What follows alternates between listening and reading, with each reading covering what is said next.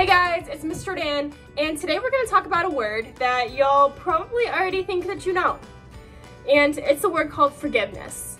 If you're like me growing up, you're like, yeah, I know how to do that. Somebody says they're sorry, you say, I forgive you. Sometimes it's your brother or sister that's done something to you, and they say, I'm sorry, and you're like, I forgive you, but you don't really mean it. But you say it because you're supposed to, right? Well, that's not really forgiveness. And today we're going to talk about why. So, my cat is climbing up the door right now. So first we're going to be in Matthew chapter 18.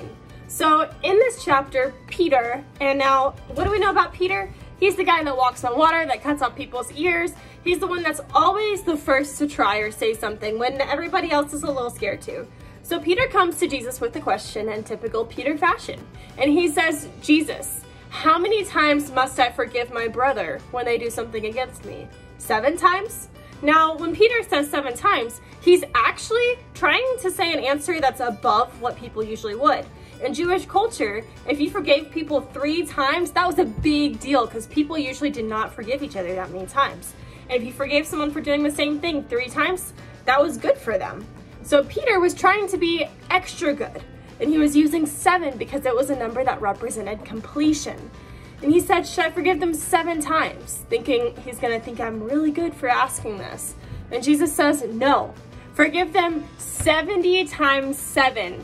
All right, 70 times 7, 490 times. Now, Jesus didn't say this number because we have to forgive people exactly 490 times. And the 491st time that they do something bad, we don't forgive them anymore. No, he was saying forgive people over and over and over and over again, repeatedly, and don't stop forgiving people. Well, how do we forgive people, and what does that look like? So Jesus went on to tell Peter a parable. Now, a parable is a story that's supposed to represent an idea or a bigger picture of how God wants us to act or something that he wants us to realize. And so he tells Peter the story about a guy that owed a king a lot of money. So he owed this king a whole bunch of money. Think about it, like in our present day, he owed the king like $10 million, something that he could not pay back because he wasn't a rich guy, he was a poor guy. And so the king came to him and he said, since you can't pay your debts, I'm gonna sell you, I'm gonna sell your family, I'm gonna sell all of your belongings. And the guy pleaded with the king and he said, please, please, please forgive me. I will pay them back. I will do whatever I have to. Just please have mercy on me. Give me some time and I will get your money to you. Now, the king did one better. The king says, not only will I have mercy on you, but I'll forgive you of everything you owe me and you don't have to pay me back. Go, take your family and live your life. Well, that seemed like a great thing in this guy. He should have been happy and overjoyed and realized that he received something that he didn't deserve. But he goes out and he does something completely unexpected. He goes and he finds a guy that owes him money. And that guy didn't owe him a lot of money. He just owed him a little bit of money. And he goes to him and he says, pay me what you owe me. And he choked him, grabbed him around the throat and said, pay me what you owe me. And the guy pleaded with him and he said, have mercy on me, please, and I will pay you everything. But guess what? Even though this sounded familiar because he just said that to the king, and then the king gave him mercy and freed him from his debt, he didn't do the same to this guy. He threw the guy in prison and had no mercy on him at all. Well, the other people that already knew what the king had done for him, they reported to the king and they told the king what had happened. Do you think the king was very happy? Absolutely not. So the king took the original guy and he said, you know what, I had said that I forgave you of all those debts, but then you went and you tried to collect on a debt that was even less than what you owed me, and you treated this guy with no mercy. And so he threw him in prison and he tortured and beat him because of what he had done. And Jesus says, so shall God deal with us if we can't forgive people. Meaning God has forgiven us for everything. He's forgiven us of our sins, of every time that we've done anything wrong, and we have owed God more than we can ever repay because we can't earn salvation. It's only through Jesus alone. That's not something that we can earn. But God has given us grace through his sacrifice of his son. Yet we go around and we tell people that they owe us stuff. you sinned against me, you're gonna have to earn this back, I can't forgive you. But if God can forgive us, can we forgive other people? Of course we should be able to. This meant so much to Jesus and so much to God that in the Bible it actually says, if you're going to pray and you're going to the temple and you remember in your mind that there's something that you have been angry about towards somebody, or something that you just haven't settled with someone that you're in a fight with, before you go and pray at the temple, before you go and do anything in God's house, you need to go and find that person and you need to fix it, because God took this very seriously. So guys, before we go to God for anything, we need to make sure that our hearts are right towards everybody else, and that we're not like that guy that's not forgiving people of the very little that they owe us, or the very little that they have sinned against us, that we've forgiven them just like God forgives us, because that's what we're called to do. Now, forgiveness also means forgetting, all right?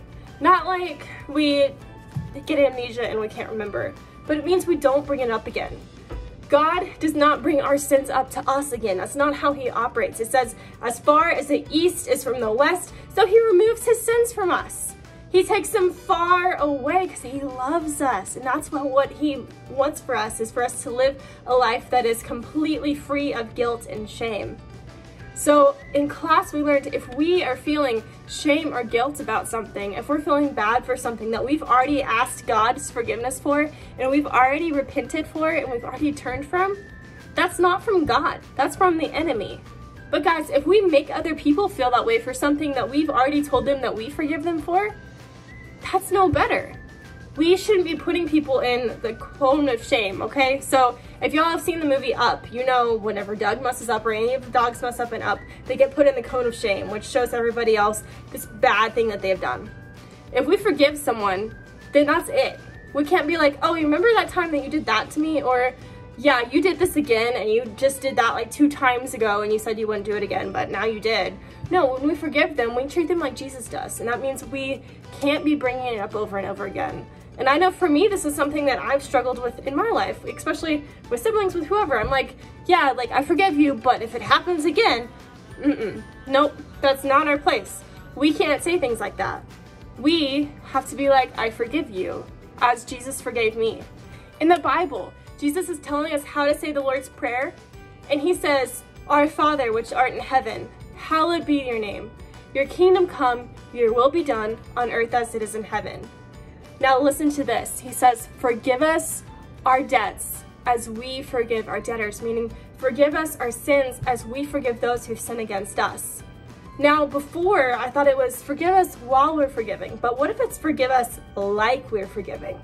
What if we're not forgiving people of things very well, and we're asking God to do the same for us?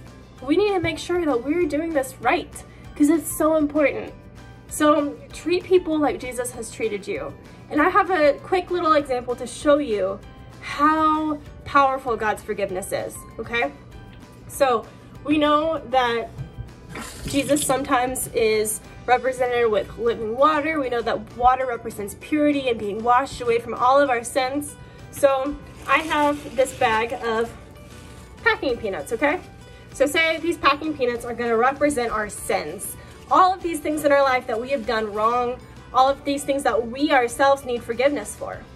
Maybe we lied, maybe we hit someone, maybe we talked bad about somebody, maybe we knew we were supposed to do something and we didn't do it. That counts as sin too. Not doing the things that we're supposed to do counts as sin just as much as doing the things we're not supposed to do. So if we think of these as our sins, then we're gonna move this over here. Then we're gonna move this over here really fast, and we're gonna take our sins and we're just gonna expose them to Jesus and see what happens. So when we give our sins to God and put our sins in God's hands, can y'all see this? They just completely go away. They don't exist anymore. Because God has all of the power to wash away and forgive our sins. And we can forgive just as God forgave, which means we can forgive people of their sins and make sure that they don't exist anymore. And as we forgive, look what happens to us too. We're forgiven just like we forgive others. This is what God can do for us when we ask Him to forgive us and to make us look more like Jesus. He takes all of our sins and they go away. Pretty cool, huh? So this week, as we're learning to look more like Jesus, make sure that you're forgiving people well. And if there's someone in your life right now that you've been angry with or you haven't forgiven, go to them and make it right. And just tell them that you're sorry that you haven't been treating them like Jesus treats you, and that you want God to forgive you and you're thankful that God has forgiven you, so you're gonna do the same for them. I love y'all so much. Before we go, I have a quick word to teach y'all. And this is the word aphemi, all right? We learned it on Sunday if you were here, and if not, it's a great word to know. And it's spelled A-P-H-I-E-M-I. And it's the Greek word used in a lot of the places where Jesus talks about forgiveness. So it doesn't just mean, I forgive you, I'm not upset anymore. It means to completely throw away, to remove, to send off, to forget, or to remove from thought or your mind. So when we think of this word, it means so much more than just saying the words, I forgive you.